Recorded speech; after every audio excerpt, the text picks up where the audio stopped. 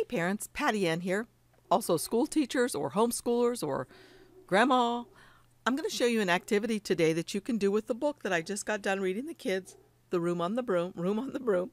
And it's a really cute activity. You don't have to have anything special. You just have to have a printer and go outside with your kids and find some sticks onto which you can glue these things.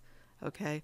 Or if you'd rather, just like I've shown here, I did do it on little clothespins because they could put it on the stick, and I didn't have to have a popsicle stick or a tongue depressor. Again, the kids and I could go outside and get a stick and just put these on there like that for sequencing. It's a great way to help your child learn sequencing. While you're reading the book, they could be putting the things on the stick as well, and then maybe retell the story to you afterwards. So let's go up to my screen and I'm going to show you where you can get these things for free.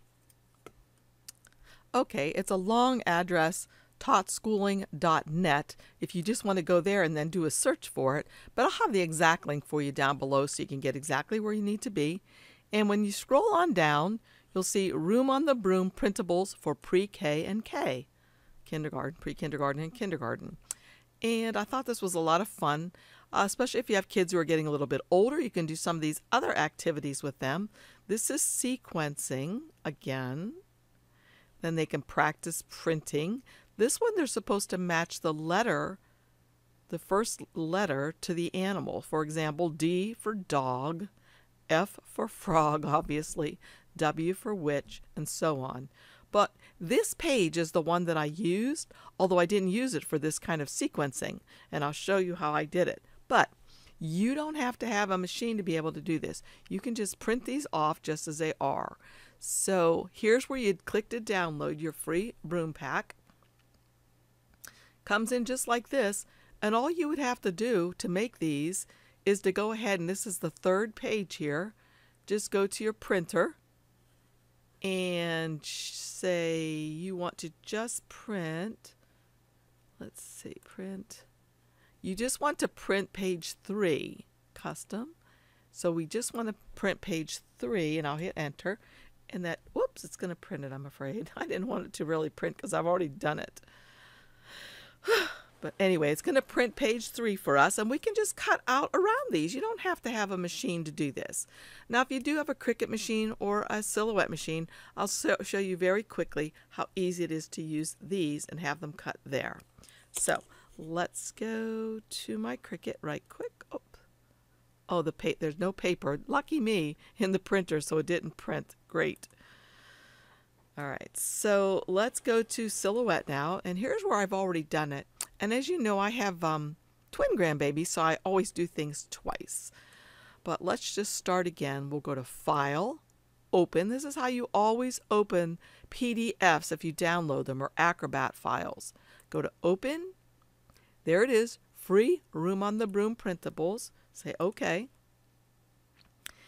And I'm going to go to the page. Look over here. Here's page number 1, page number 2, page 3. Oh, that's not what I wanted anyway. I wanted page 4.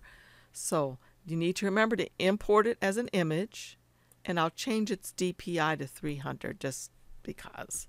And import it. So here it comes in like this. And as I said, if you're doing this without a machine, without a Cricut or a Cameo, when you print it, you'll get all of these things printed out. So maybe all you want are these, so you can just rough cut around them, make a square or a circle, whatever. Doesn't matter. But if you do want to use your machine, here's what I recommend you do for your Cricut or your Cameo. Come over here to the Trace panel, select the Trace area, and then just come over here and trace all of these at once. I would up the threshold quite a bit to make sure I'm getting everything I want in there. Looks pretty good. And then I would say trace and detach, because this is a print and cut. So now I can move this white sheet off, and all I have are all of these guys. So the next thing I'm going to do is I'm just going to put a nice white offset around them. And if you'll notice in my sample that I showed, I didn't have the hat because that's not part of the sequence, although it does fly off. That's the first thing that flies off. I don't think it's necessary, so I got rid of it. So then the next thing I did was I just grabbed all of these and came over to the offset panel, which is the star, and put an offset on them. And I left it at the default. I went up here and changed its color to white. And if I was using this in my Cricut machine, I would probably change the line color, which is right here, to a medium gray. And then I would just go ahead and group everything. And now the next thing I would do is I would just send this to my Cricut machine. So I'd probably select it and go File, Save Selections, Save to Hard Drive, Free Room on the Broom Printables, and I'll put for Cricut. Oops. Now since I have the business edition, and you must have that, I can save this as a JPEG for over there. So that's what I'm going to do. Save. Leave all these numbers alone and just say save. Now open Cricut Design Space and I'll show you how easy it is to use there. For Silhouette, all you have to do is send it to your printer and then send it to be cut, but I'll show you that right quick at the very end. So here comes Cricut, it's updating, installing. And go to a new project, upload an image, browse, and it should be in my downloads. And let's see, Free Room on the Broom Printables for Cricut, JPEG file, say open. There they come in perfectly. I'll say complex and continue. And now I want to make sure I get the nice offset. So look at that. If I click it just like that, I lost the witch's offset and the frog's offset. So I'm going to undo that. Going to come over here to Advanced Options and change the color tolerance to 8 and hit Enter.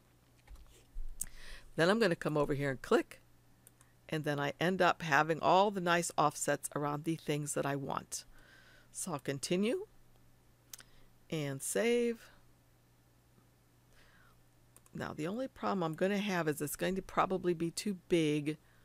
Let's see. Nope, it's not. So I can leave it like that, but you know what I'm going to do, you guys? I am going to go to the shapes because I forgot to tell you one thing I always do, and that is to make sure that I put a size. So let's see, let me show you. So let's go back over to Silhouette, and here, these are the exact size I want them to be, and I know that. So this is 4.409. So what I would do is I would go to File, Save Selections, Save to Hard Drive, and I'd put it as, the first numbers would be 4.409, because that's the size I know it needs to be, and I'll put for Cricut.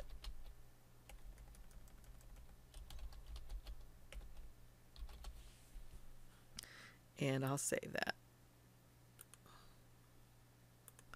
So now I'm going to open that one and let's see if it is a different size. Here's Cricut. Let me get rid of this box. I'm going to go to upload an image, browse for that one. Okay, open.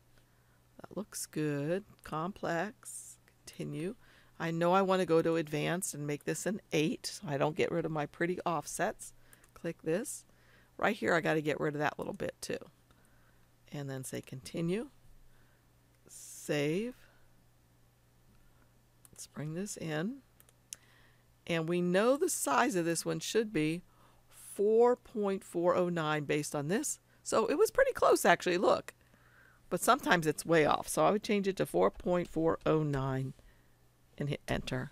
And that's the size that it should be. So then I can just go ahead and make it. So it's going to cut these. After I print it, it's going to ask me to print it first and then it will cut them. But let's cancel this for a sec because you may be wondering, I don't see that white offset on here. How do I know it's really there and where this is going to cut? Am I sure it's not going to cut right around her little braid and around her little feet? Remember, I've shown this before. You just come down here to where it says blank canvas. Click on that. Looks like nothing happened, but you can come up here and change the color of the canvas.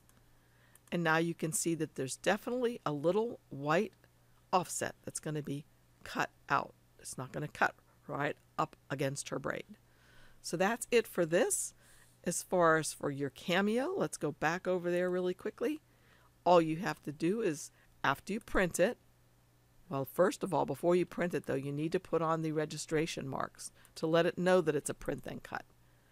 Then after you print it, you're going to go to send, And notice there are red lines around her body and feet and arms and around the outside. You don't want it to cut twice like that. So you need to grab all this stuff and just say cut edge. Right now it's on cut. You want it to be cut edge. Then notice there's just one thing that's being cut. So that's all there is to it.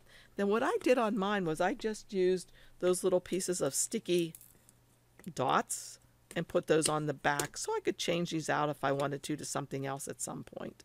But I think that's a super cute activity to go along with the book. And you also get all those other freebies if you have an older child, maybe a little bit closer to pre-K or kindergartner. So thanks for joining me. I hope you like my videos. If you do, please give me a thumbs up and subscribe. Hit the bell. And if you have a book recommendation, let me know in the comments, or any other recommendations about a craft or something you'd like me to show. So again, thanks for joining me. See y'all again soon. Bye.